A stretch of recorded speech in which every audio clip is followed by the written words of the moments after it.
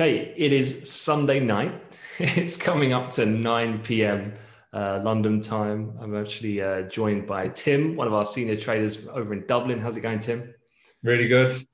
Good stuff. Excited for tonight and tomorrow. Yeah, I mean, so the Amplifier Live kind of Discord room that we have has been pretty busy the last couple of hours. There's been a lot of conversation about SLV, silver, and the kind of Wall Street bets continuation and what could be next and so on. So, Tim, why don't you just get us up to speed? What's the chatter at the moment? Sure. Well, this really started last Saturday, Sunday. I'm a member of the Wall Street Bets board on Reddit, just really for skulking purposes and information gathering purposes, if anything.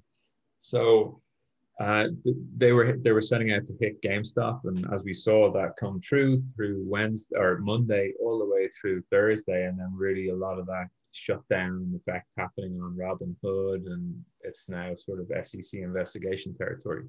However, in the mix of conversation on Saturday, Sunday last week on the boards, there was a sort of an op-ed put out by the leader of the swarm, if you like, who is called the chairman. And he had this sort of op-ed about shorting silver, SLV, or by using SLV, which is the BlackRock iShares ETF silver tracker. So it was a pretty convincing argument, and it's been picked up by a lot of people as the world focused in on GameStop, on Wall Street bets, really from what happened to get to GameStop and AMC from kind of Monday, Tuesday, Wednesday, Thursday. And so people really are picking up on what they're talking about, but they've also stumbled across this op-ed on SLV. Now, I did talk about this Monday morning, and we did a little video, and Eddie recorded something on GameStop, but I've been tracking this SLV. And for me, as sort of someone who's tracking what these guys are up to, I thought, okay, it's one thing to move an equity, like GameStop or AMC, and there's a lot of games being played on the book there. I shared a video in our room earlier on today where Kramer from GNBC is talking about his good old days managing a hedge fund and all of the sort of games they used to play with driving equity prices up, fading them down, rebuying them, and putting out news and fake news. And it's a pretty eye-opening video, so do try and check that out on our Discord if you can. But really, coming back to the point of why we're talking now, is that Thursday last week, I thought, okay, it's one thing to move equities. It's another thing to move a global commodity market. And I thought, you know what? I like what these guys are doing. I think they're pretty crazy. Michael Burry, who's famous from The Big Short, who famously shorted the mortgage market. He's actually been in that trade with Wall Street Bets as of, I think, middle of last year. So he was buying about $17 million worth of GameStop stock at around $2. And so you can kind of imagine the gains he's on, but there are sophisticated traders in this group, and they do know what they're doing. So they're not to be discounted. Anyway, came Thursday, and on the Reddit boards, they were solely focused on managing the GameStop position by not liquidating, i.e. not putting any of their shares out for loan to short or anything like that. But then they switched focus to SLV, and the chairman started juicing the war cry, right? And you know what? These guys respond to it. Now there was a quick calculation done by some people I follow on Twitter, and they calculated that the approximate buying power of the swarm, we'll call them now, Wall Street Bets, is about 1.4 billion. So these guys are not to be trifled with. So sure enough, Thursday, open on the metals exchanges, silver futures opened up, just a little tepid to start with, but then SLV started getting hit. Now, the important thing to realize is that an ETF like SLV its net asset value is derived by the futures price and the spot price of silver. So like with the oil ETF, I think it's USO, their net asset value, i.e. the price of US oil, is directly and mathematically correlated to the price of the spot price of a barrel of oil, and a mixture of the front month future and the second front month future, i.e. basically the first 2 to 3 months of all the prices of oil available.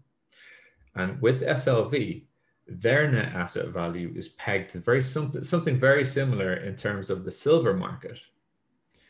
Why is this important? It's important because once Wall Street Bets started to lift, i.e. buy a lot of SLV, well, SLV asset managers and portfolio managers had to then, to offset their risk, take positions in the actual futures market for silver, the SIE contract.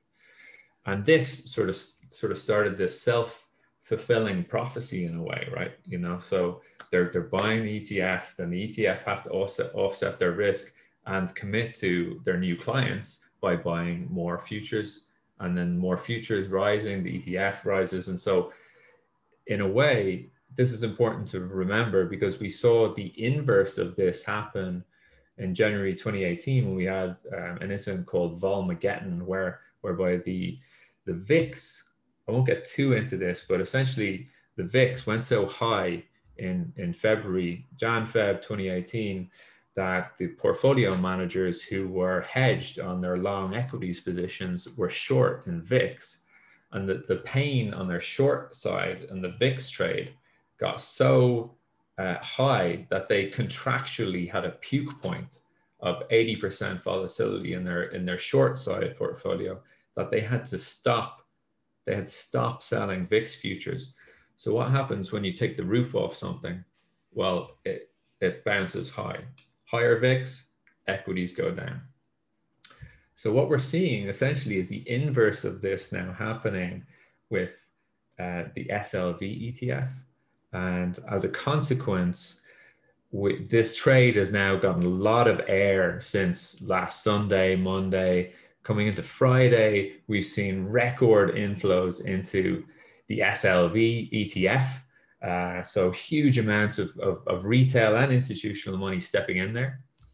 And essentially, that is having a knock-on effect. So something I was looking forward to, a peaceful Sunday, but I quickly got sucked into some crypto stuff. The Stellar coin, which I'm an owner of, so it was like opened about 10% up. So my friends who I traded some crypto with were on to me. Then I saw people, Nicola Duke, who I follow on Twitter, who's a fantastic trader. She was monitoring that the Tel Aviv exchange, which is open on Saturdays and Sundays, their gold ETF tracker was up 5%. I checked back on it about lunchtime; it was up 6.5%. Right. So we're looking forward to a pretty wild week in the metals complex. Yeah. So there's quite a few articles, as you said. It seems like this is building up a bit of traction. And Bloomberg are reporting silver coin sites have grinded to a halt.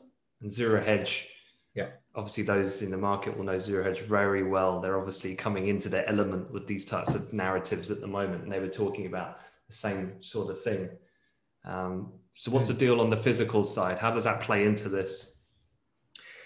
Sure, yeah. So, one of the things about Wall Street Bets and the Swarm is that they are very specific about execution instructions, as in, okay, how do we get into this trade, right? And there are some guys in there who say, oh, we'll play the options, we'll buy the outright, we'll buy the physical. That's the same with a lot of these trades. They talk about, well, am I better off on options? Am I better off on just buying outright? Do I need to hedge this? And what we're seeing out of the chairman was, he was just like, you know what, we want to accumulate so much that there is no available stock to short, to borrow, to short. Because if you want to short an equity or a futures contract, mechanically in the background, you are actually borrowing that contract from someone who is long or an owner of the underlying asset to then try and hold it until the premium goes ahead of that price.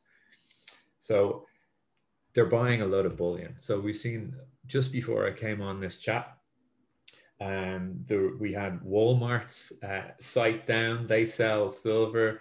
A lot of these, like literally, you know, buy coins, buy like silver Krugrands, stuff like that. I know, like on the Elite Trader team for best trade of the month, they win a silver Krugrand, which is about 26 quid. Well, I think that's going to be worth a little bit more by the end of the week. So I don't know if my prize giving is going to continue at Krugerrand. but the main point is that everyone is buying ETFs. I called my aunt earlier on, who does trade.